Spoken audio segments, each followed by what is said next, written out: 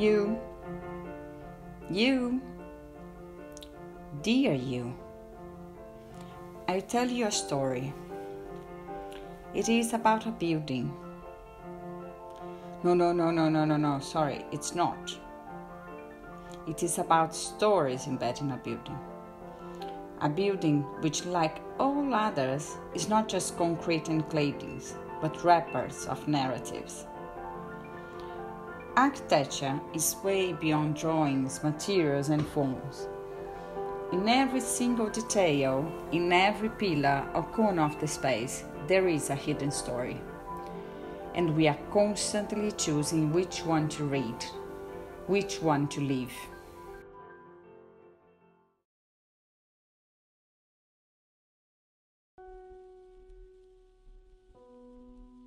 On a chilly evening of autumn in Stockholm, when the sun was coming down, flames illuminate the sky, merging with the colorful sunset from these moments of the year.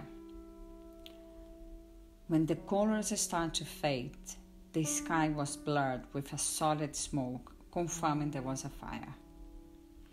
The Graphic House, one of the listed buildings, part of the Royal Institute of Art, was completely destroyed, probably caused by a combination of sunlight, window glass, and inflammable paintings. By good luck, nobody got hurt. It was only a big loss of precious machines and equipment for students developing different printing techniques. What after? The school was at the beginning of the academic year and had lost 1,800 square meters in an old premise that was already overcrowded. The newly arrived student lost their studio space to work.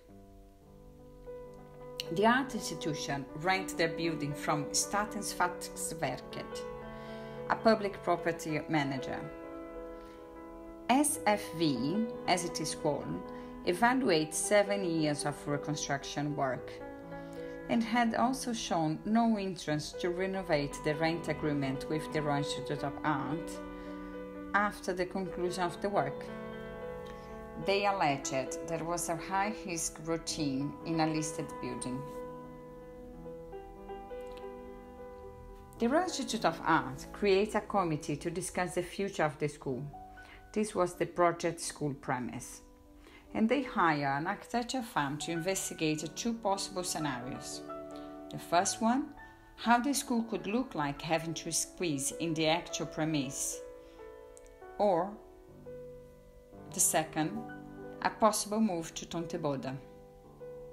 So how the school needs would fit in this new building?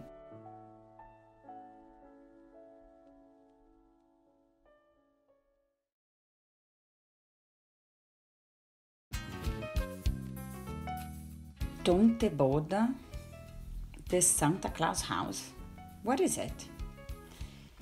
Tomteboda is actually the first building that caught my attention in Sweden. It is huge, grey, all in concrete, and delicate and beautiful at the same time. I could understand the use of the building. It was too much delicate for a warehouse and too big for any other use.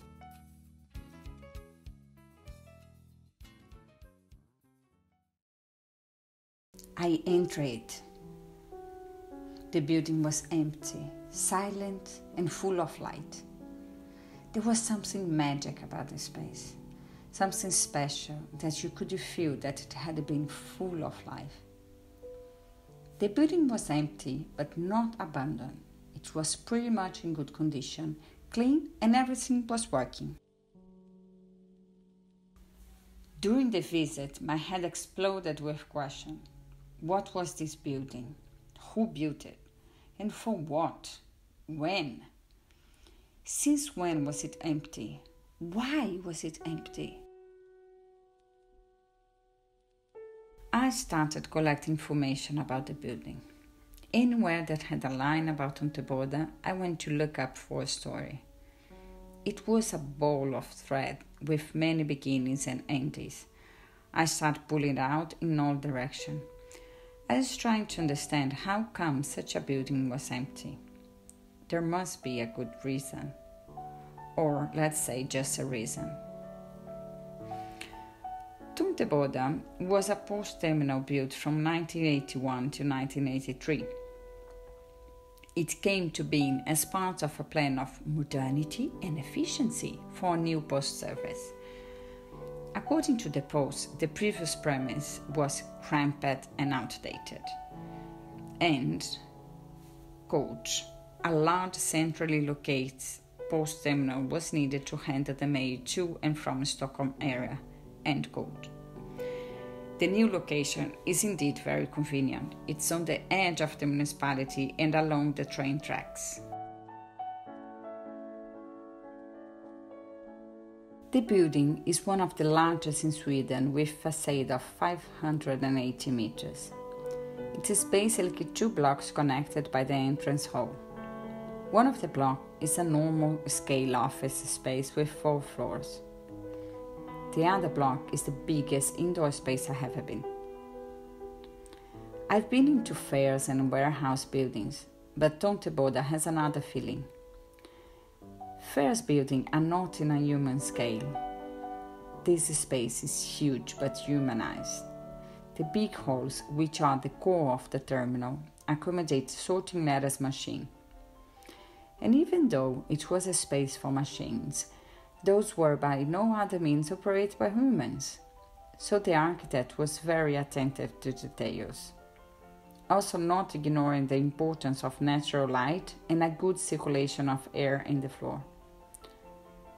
Plus, to make the machinery work environment more softened and less alienating, the architect commissioned site-specific art to the operational halls. Attention here, the art pieces were part of his design to the building. It was not just a framed picture hanging in the entrance hall. The hardcore operational rooms, where people were jumbled with machine noise, had painted murals from the most prominent artists in Sweden. Tunteboda had been called the Sweden's most known art gallery, featuring contemporary artists from the whole country.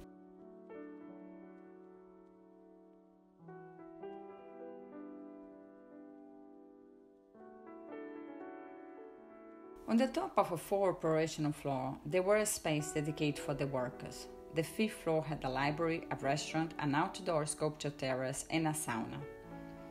Here, the workers organized all sorts of activities, such as a photo contest, a table tennis tournament with the presence of the Swedish champion Geo Waldner, and other funny family events. Apparently, Geo is a Swedish hero known as the Mozart of the table tennis. All this is reported in a Tunteboda post and magazine, which is very interesting to read. I could learn more about the building than from the architecture magazines. That is why I insisted that to understand the space, we need to look more than the lines and drawings. There are so many stories that make a space. Tunteboda Post and Magazine shows a beautiful, naive, ethical world where humans are at the center. There are machines, hours, time, money, but we are still humans operating all this. And that building is translated into the architecture.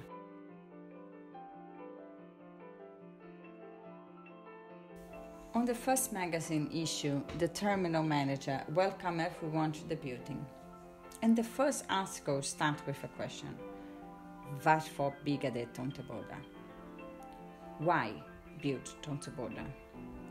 As I told you, this self-published magazine of a public institution had more interesting reflections about architecture than any other architectural magazines I've read. Tunteboda was featured in different architecture editorials, especially after receiving the Tegbon Prize, the architectural prize in Sweden.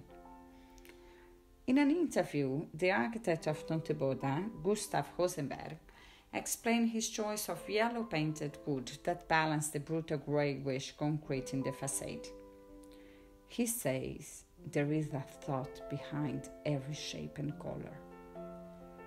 Isn't it redundant to tell architects that they think about shapes and colors? To understand why a building come to be, who commissioned the work, for what reason, who pays, what are the interests involved, what were the social, political and cultural consequences of a specific architecture is as important as the size, material, colors and shapes of a building.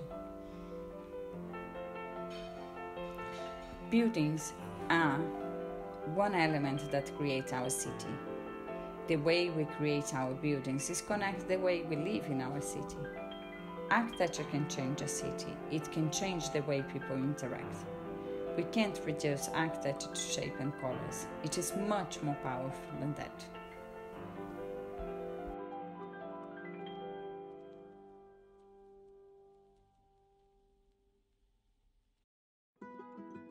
In 2000, the Post started a new restructuration and raised the need for a new headquarters.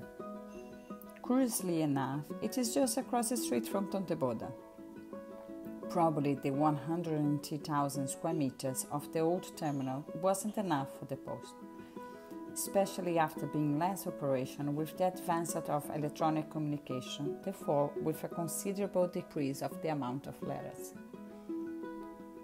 Arken inaugurated in 2004. It is another very interesting building that features an architectural editorials with long description of the space. In all editorials, there were no mention why Posen has built 60,000 square meters in front of a huge building half empty. The only explanation is again modernity and efficiency, which I don't think should be convincing anymore.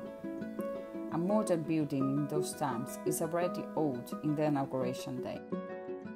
In 2004, the Post announced the construction of a new terminal in Rosersberg, another municipality. The announcement presents a very good reason to build a new terminal. Quote, "It will be possible to transport volume by train instead of plane and car." Oops. But wasn't it exactly the good reason for building Tonteboda along the track lines? In Tonteboda, the train was not only beside the building, but it went inside. Rosersberg was ready in 2014, and I will not show you a picture of this terminal. Trust me, it's for your own good. Tonteboda Works moved there, and the last train left Tonteboda on April 2015. The building was left empty for irrational reasons after 32 years of its inauguration. It was just a lot of inconsistent strategy.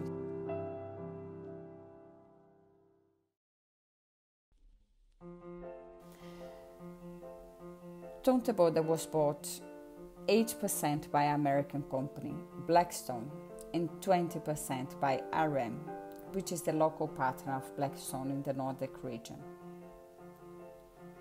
Why an American company is interested in our old post terminal in the edge of Stockholm?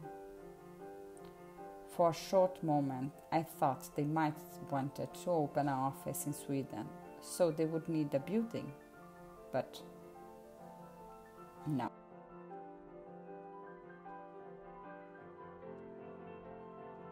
Blackstone is a private investment firm founded in the US in 1985 by two Lehman Brothers former employees, Stephen Schwarzman and Peter G. Patterson. It has approximately the same age as Tonteboda.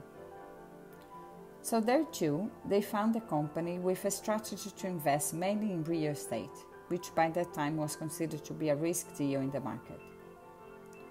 Blackstone currently has $157 billion as investor capital and $324 billion in properties around the globe. To give you a general overview of the presence in the world, the Blackstone property portfolio includes hotels, office, retail, industrial and residential properties in all parts of the world. At some point, they were the owner of London Eye, Legoland and Williams Tower in Chicago.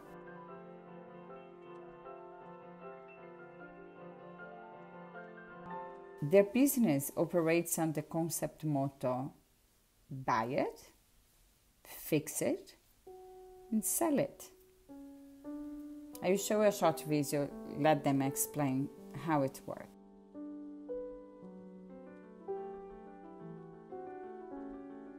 strategy is very simple. We call it buy it, fix it, sell it. We try to buy income-producing real estate at a discount to physical replacement cost, the cost of building that real estate. We go in and fix whatever's broken. And then once we complete whatever that mission is, we sell the asset to the right long-term owner. If you look at our track record over a long period of time, we've invested in real estate assets, office buildings, shopping centers, hotels, and yet we've generated solid returns in good and bad times. In every one of our investments, we focus on the fix-it. Without the fix-it piece, we can't have success in virtually everything we do.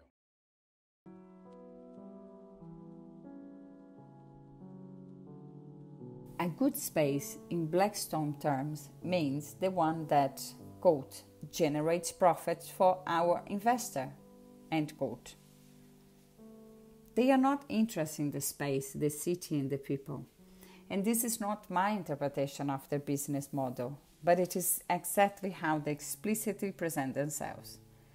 The words they use to refer to space are value, profit, investors, gain. And to generate profit, the core of their business focuses on this fixed part, which means to renovate, so to add what they call, quote, a lasting value to the property.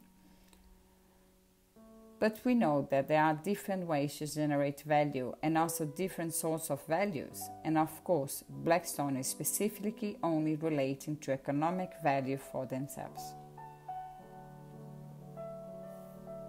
The perfect tenant is crucial in their strategy. The contact person for the lease agreements of Tonteboda described the perfect tenant as, quote, a long-term big company, for instance, a public authority, end quote. The long-term stable tenant gives the security for Blackstone to move to the next phase, sell it, and then make profit.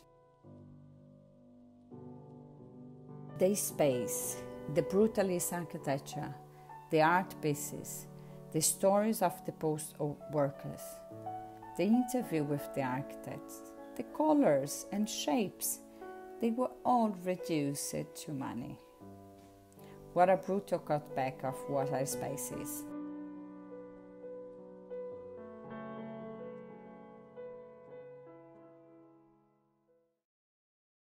Unfortunately, it's not the end of the story.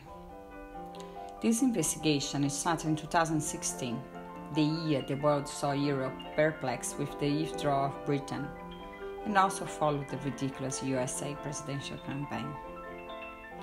Blackstone CEO Stephen Schwarzman was the first Wall Street executive to publicly comment his excitement and hope of economic growth after the US went to the polls on November 8. In 2016, he, as a traditionally Republican donor, had increased his donation 20 times compared to the previous year. In total, Stephen Schwarzman gave $5,470,000 to finance the Republican Party and support the Trump election. Not surprisingly, a few days after Donald Trump took the oath of office as the President of the United States, Stephen became the head of the advisory board of the White House. This is a panel that gives advice to the White House on economic issues. And their first meeting on the 3rd of February, which they have only, quote, very smart people that made money, end quote, discuss corporate tax reform and the regulation of the financial sector.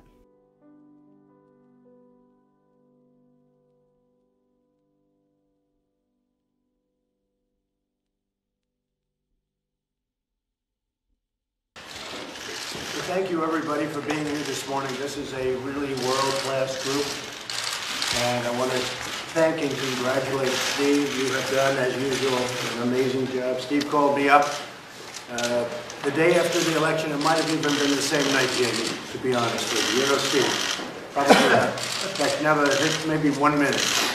And he said, I'd like to put together a group of world-class leaders, and that's what he's done.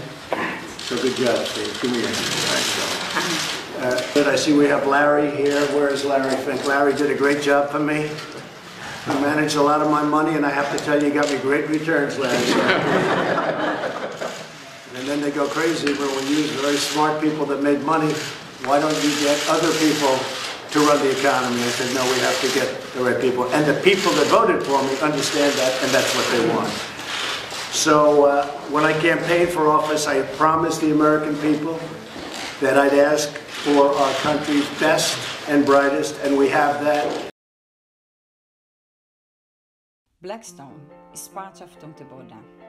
Stephen Schwarzman is part of Tonteboda. Donald Trump is part of Tonteboda. It all depends how far you want to pull the thread, how far you want to know and take responsibility for it. Mapping all stories and place in the same page made possible to unveil connections that were hidden. It put the Royal Institute of Art in Stockholm in close connection to the White House in the USA. It made clear that if the Royal Institute of Art, which is a public education institution supported by Swedish tax money, moved to Tonteboda, the university would be paying rent, so giving public money to a private company that directly financed Trump campaign. This isn't illegal, and we are not talking about a case of corruption. It's a question of morality and responsibility. How could an art institution be cynical about that connection, and how that would not compromise their independence and free critical thinking? While the Tonteboda Post magazine showed the naive, ethical world with humans at the center, the financial editorial showed a different world where money are at the center. And this is all part of the same story, the story of Tonteboda till today. But we need to remember that we can choose which story do we want to continue. The architecture firm continued with the feasibility study fitting the university programs in the new possible space. It was presented with plans and visual renderings. What the architecture feasibility study missed was a critical holistic thought of the suitability of that space. I made a drawing mapping the stories of Tonteboda. In one image, there was all the information that I had just narrated you. For me, this is an architectural drawing. It's not like the ones that we normally see in architectural magazines, but it contains information of the space as relevant as a floor plan, or even more relevant. I didn't know that Donald Trump's face would appear between the pillars of Tonteboda. From the beginning, my investigation didn't intend to find mistakes or corruption schemes or anything I like. I was just trying to understand the space. I invite architects to design or visit space with questions. I invite architects to not limit their questions to the materials and forms. I invite architects to take responsibility while designing, and to have in mind that every decision can change the story, can change our society.